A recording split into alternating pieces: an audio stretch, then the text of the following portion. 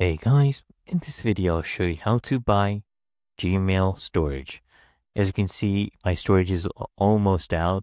93% has been used out of my 15 GB they allocate me, and this includes Gmail, right? So how do you actually access this?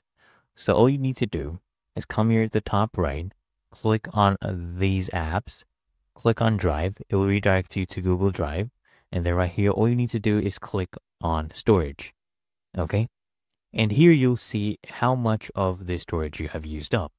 So usually they'll give you an offer. You can go ahead and get that offer. They give you quite a substantial discount for the 100 GB plan. You can go ahead and also clean up storage if you want, but all you need to do is click on more storage. Right here, we can use the offer.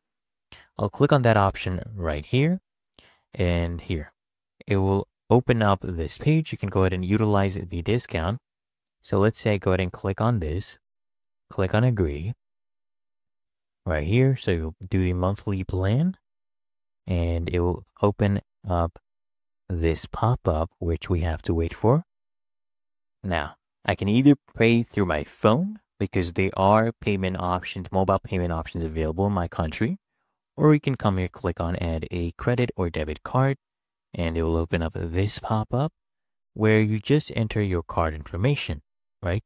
Your card number, your expiration date, your CVC code you'll find at the back of your card, and this will be your billing address. You can enter the cardholder name, click on save, and go ahead and make your purchase. And it's really that easy and simple, and you get your extra storage that way.